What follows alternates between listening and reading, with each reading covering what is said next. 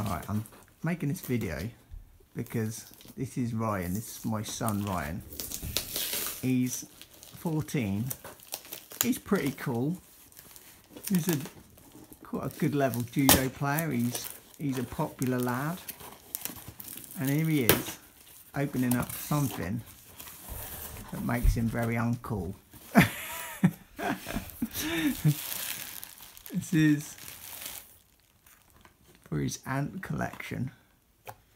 He's really into ants, which is quite a strange thing for a 14-year-old boy to like, but he's really into ants.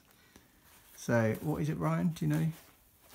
What is it actually, what you've just got in the post there? It's an ant tower. An ant tower. That sounds proper interesting, doesn't it? Okay, so he's so happy about getting this. I know he doesn't look happy, but he's so chuffed about getting this ant tower. And is there anything else in there? Yeah, all my adapters and stuff. So there's like the test. Oh look, this is the I think it's the test tube pool where all the ants go into. Look at that, look how excited he is about that. All to do with ants. Now, I'm taking a mickey, but I'm obviously not into ants.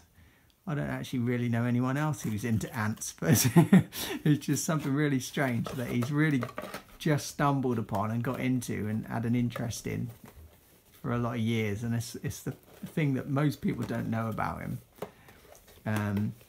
But he don't care. And I like that about him. He just doesn't care.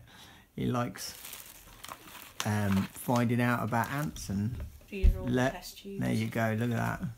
He's really excited about test tubes. Loads of Adapters. Look at his little face. And ants is something that really interests him. So I have said on a previous video, just do what makes you happy.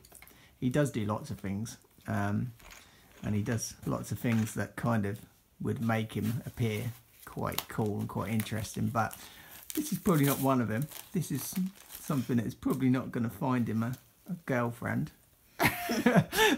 But he loves it. He loves taking an interest in ants. So my message today is do what makes you happy and don't care about people laughing at you, including your dad.